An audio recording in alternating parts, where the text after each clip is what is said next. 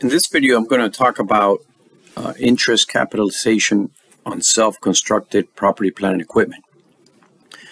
Recall from an earlier video when we discussed when I introduced property, plant, and equipment, one of the things that we can do in accounting under US GAAP is if we are building our own property, plant, and equipment, constructing our own property, plant, and equipment, then one of the items that we can capitalize is interest on loans during that construction period. Okay, so that's what this is all about. When you're making your own asset, you can capitalize many items. Let me refresh here. Many items such as direct materials, direct labor, and reasonable overhead. And interest would fall under the overhead component. Okay, so let's talk in detail as to how this works. First of all, in order for you to be able to capitalize interest, 3 requirements must be met.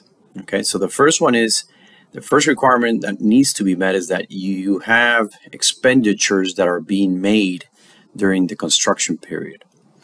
Okay, so you cannot capitalize unless you're actually spending money during that period. The other requirement is that the necessary activities to get the asset ready are in progress. In other words, you're working towards the completion of that project. And then finally, and this one's kind of interesting, some type of interest is incurred. So what I mean by some type of interest is that the company doesn't necessarily have to have a specific construction loan. It could be other loans that it has. And because it has other loans out there outstanding, then that type of interest may be able to you may be able to capitalize that interest. Okay, so even though you're constructing your own property, plant, and equipment, and you are allowed to capitalize interest, it doesn't necessarily have to be interest from a loan related to the construction. And that's what this means. Okay. All right, so let's look at the rules themselves, how to go about it. Here are the rules. And then I'll follow up with an example here so you can see how we apply those rules. Okay, here's the first thing. 2 steps. The first step you need to do is compute weighted average expenditures. And I'll talk about that a little bit later. But for now, let's just take it as a given. Okay. Basically, this is an average of what you spent during the period of construction. Then the next step, once you have your weighted average expenditures, is to compare 2 values and choose the lower of 2 values. So you're going to compare your avoidable interest, which I'll talk about in a minute, and actual interest. So let's talk about actual interest first, since this is the easy one. Actual interest is whatever interest the company incurs during that construction period. So there's no crazy math to this, all right? This is just simply whatever loans you have outstanding times the interest rate for those loans, and that's your actual interest incurred. Now keep in mind, in the past, when you've discussed actual interest, you've always thought about interest expense being a debit and then credit cash, right? But now what we're saying is maybe some of that interest expense does not necessarily need to be expensed. Now some of it may be able to be capitalized, right? And that's what we're trying to figure out. All right, so you're going to compare your actual interest to avoidable interest. And avoidable interest is this amount, in theory, that you could have avoided if you had not started this construction endeavor. All right, what is avoidable interest? It's made up of 2 components. It's made up of construction interest and non-construction interest. And basically, this is just this. Construction interest is any interest related to construction loans that you took out for that specific endeavor. So if you didn't take out any loans, you have no construction interest. Non-construction interest is just interest on any loan you have in the company. All right, so here's the way we compute this. You first start out with construction interest, and it's going to be based on this weighted average expenditures. All right, so you're going to take the weighted average expenditures times the construction rate. And if you see the subscript here with a C, that's to specify that this is the rate on your loans for construction debt. All right, now be careful, because here's something you have to watch out for. You can include as the base here, you can include up to any amount of construction debt that you have. So if for some reason you have weighted average expenditures that are higher than the construction debt, then you limit it here to the construction debt. And you'll see that more clearly in the example we'll do here, okay? So just hang in there. Any remaining amounts that you don't account for in the construction interest line will be accounted for here in non-construction interest. Hence, look at the subtraction here. So this is weighted average expenditures, again, minus construction debt. So in other words, any values that were not used up here as a base will be used down here as a base. And you'll multiply those times the rate of non-construction loans. So you may have to do an average, a weighted average of the rates. Same applies here. If you have several construction loans, you got to do a weighted average of the rates, right? Before you do this computation. But normally you'll have one loan for the construction, and then if you have non-construction loans, you might have a few. All right, let's put this into an example so that it makes a little bit more sense. So let me give you an example here where a company incurs $5.2 million to construct its own asset from the period 1/1/X1 until 12/31/X1. Now, I'm simplifying a few things here just to give the illustration, but this here, which is from January 1st until 12/31, this is a full calendar year of the construction period, and that's very important because these rules on interest capitalization apply only during the construction period. So I am making it easy here because I'm saying, okay, here's a whole 12-month period where we have a construction period.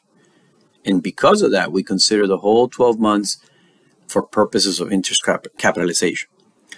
But I don't want to complicate this, but if for some reason it was less than 12 months, then the period in which you can capitalize interest is only for that lesser period, okay? Don't take the whole calendar year if you're not in the construction period the whole year. Step number one, weighted average expenditures. Okay, so let me just give you this right now, and I'll go into detail as to how we would compute that later, but I don't want to mix up a whole bunch of concepts right now. So weighted average expenditures is 3.95 million. You're given this, okay? This is the information. So here's a company who spent out of pocket $5.2 million, of which those 5.2 equal 3.95 million when we average them out, where we do the weighted average. And I'll show you in a minute how to do that. Don't worry about it right now.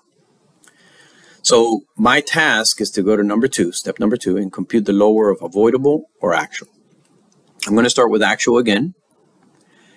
You compute the interest based on all the loans that you have in that company for this period, for the construction period, and it ends up being $510,000.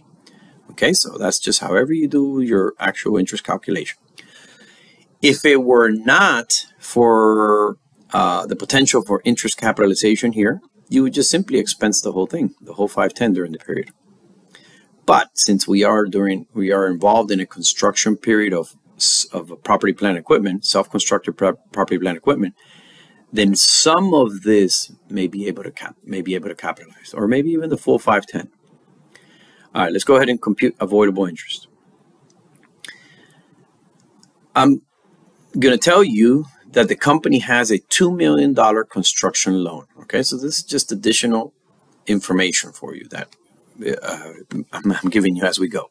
So the company took out a $2 million loan to make this asset. So notice right here, even though my weighted average expenditures are 3.95, I can only put as the base for construction interest the amount of loan that I have there. And that's what I mean by here, up to construction debt. So I'm going to use 2 million here times the rate of 12%, and I'm making this up, but this is the rate for the construction loan, so that's 240,000. Now you may ask, well, we're not using the full 3.95 million. What happens to the rest? Well, the rest is used up right here for non-construction interest. So you'll take the 3.95 million, the whole amount, and subtract it by the construction debt, or in other words, the amount you already used as a base. And that gives you 1.95 million. Assume that the rate for non-construction type loans is, let me do this here real quick. Bear with me here. All right, assume that the rate for non-construction type loans is 10.38%.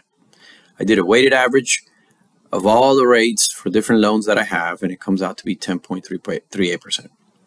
Okay, when I do that interest computation, I get 202,410. Now, avoidable interest is the summation of these two things, right?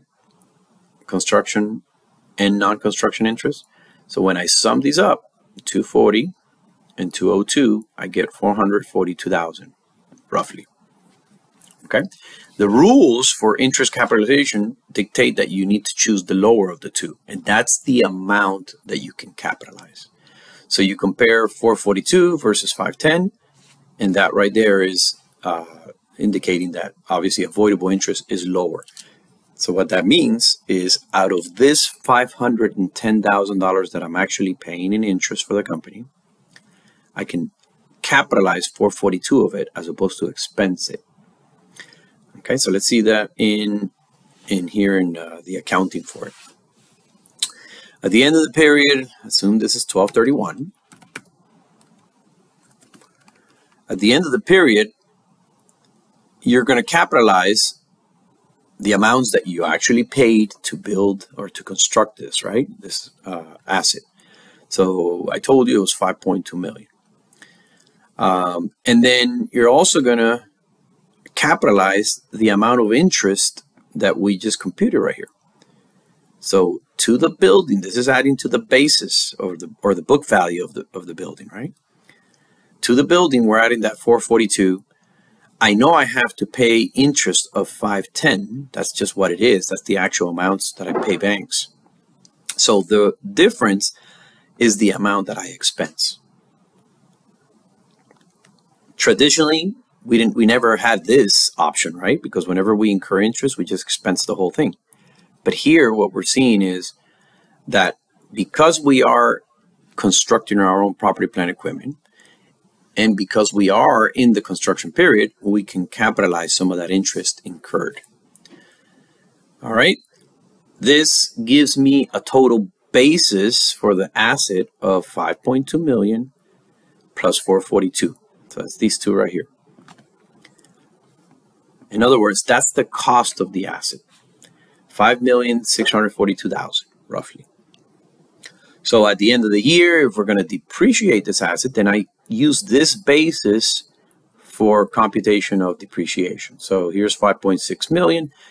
I'm assuming a 30-year life here. Maybe it's a building. And that gives me 188,000 roughly of depreciation expense per period or per year. So a couple little things here. The first one being, I did this journal entry here at the end of the year, 12/31. So it looks like a whole year passed before I recorded this information into the accounting system. Normally, this is done as you go, right? So maybe you're doing this analysis monthly, quarterly, whatever the case may be.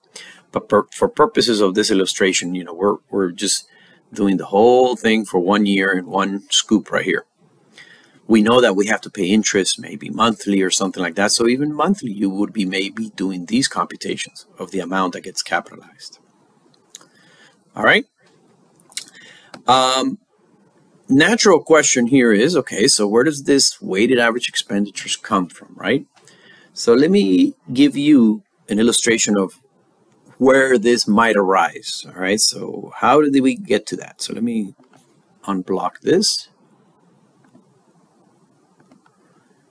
So for this company, we said again that the construction period is from January 1st until 12/31. All right, so that's a full 12 months. And when we do the weights for weighted average, that would go on the denominator here. Okay, so I'll talk a little bit about that in a minute, but for now, let's just assume this is a 12 because this is a 12-month construction period. Now, look at this number right here, the 5.2 million. This is the 5.2 million that I said we paid.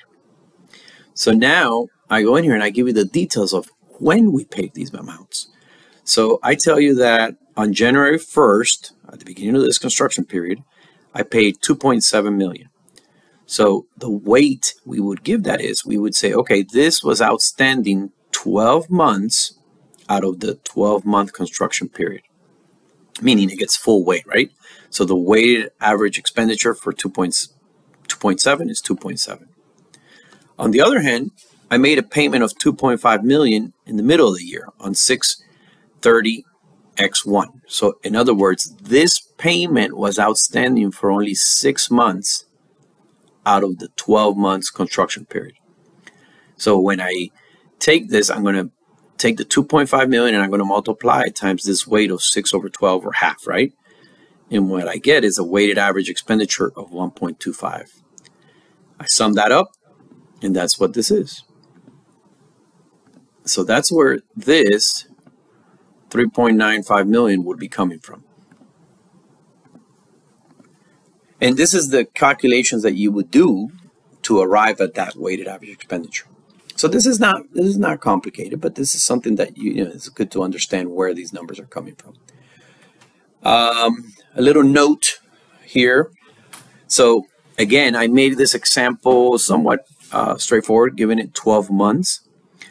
If for some reason the construction period, let's say, is from April 1st until 12/31, then that would be 9-month construction period, right? If that's the case, then your denominator here for the weight is going to be 9 months.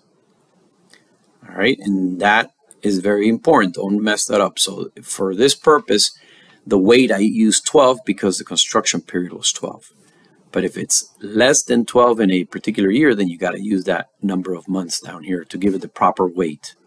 And it's all and then the denominator is going to be the number of months within the construction period. Don't go outside of the construction period. So it's all based on the construction period, and that's something you got to be really careful about. We can capitalize interest during the construction period, and that dictates what these weights will be. All right, this concludes the video on interest on self-constructed assets.